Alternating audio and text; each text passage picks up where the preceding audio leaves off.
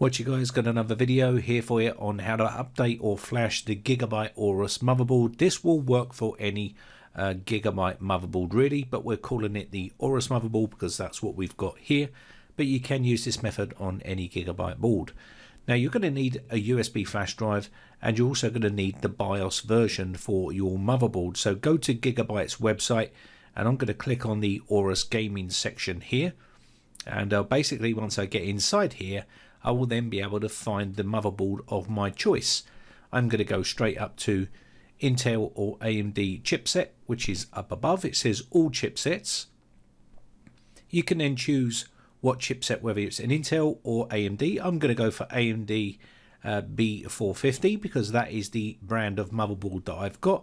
Now the important part is to make sure you get the right version, because it won't work unless you get the right version of motherboard. In my case, it's the B450 Aorus Pro version. It's not the Wi-Fi version, it's the Pro version, and it says revision 1.0. Now if you're looking at this one and yours says revision 2.0, then download the 2.0 version. Once we're inside here and selected that, go to the support area here. We can click on support, and this will open up the support page for Gigabyte. And then once we're inside here, we need to choose our OS. In this case, it's Windows 10 64-bit.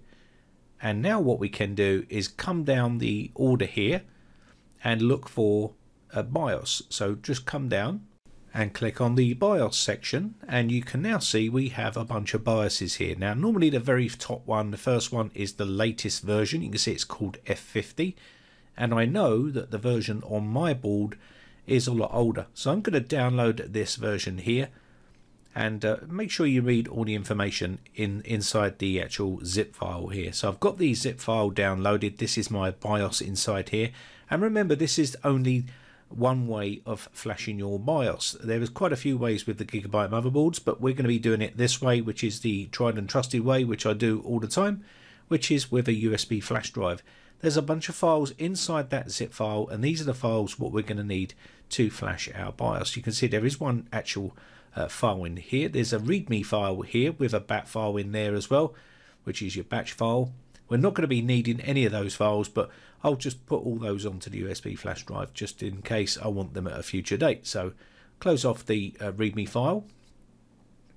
And what we need to do now is prepare our USB flash drive for our BIOS update. So I'm going to be using this software here. It's a GUI based software which will convert your USB flash drive into FAT32 format.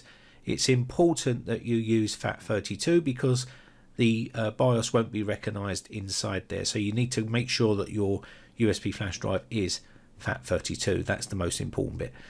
Now if you don't want to use the software and you want to use your own version to get FAT32 on your flash drive, by all means do so, but you can see I've got it plugged in and it's recognized the drive as E drive, 64 gigabytes, and it's NTFS. So I've got quick format, and I can give this, say for instance, a name called BIOS, and you can change the allocation unit size to the maximum size if you want to, and this will then make the whole USB flash drive FAT32.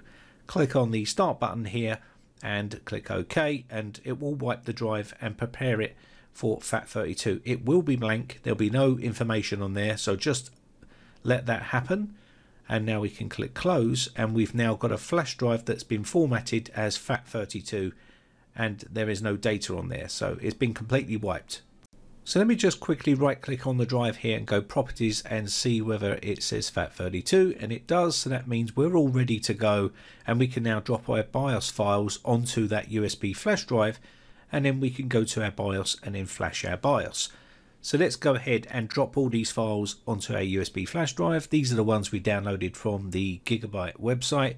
I'm just going to drag all those onto the flash drive. Now we really only need the one file here to use to flash the BIOS, and that is this one here. I can just drag that file on if I wanted to, but I'm just going to drag them all on there. It doesn't really matter.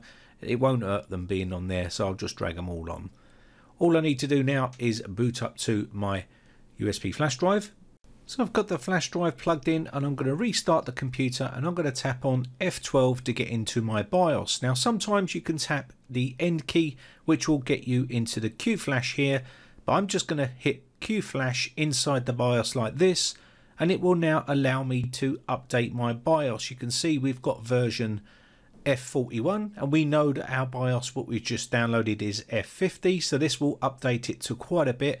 And now we've got all the other information here, so let's go and click on update BIOS, and from here you should now see the version on the other side here called F50. This is the version we just downloaded, so I can highlight this here, and then we could just go over and hit the little arrow, so you can see it's pointing to that version on my SanDisk USB flash drive here. So just go to the arrows on the right hand side here, and this will make it go to the next stage.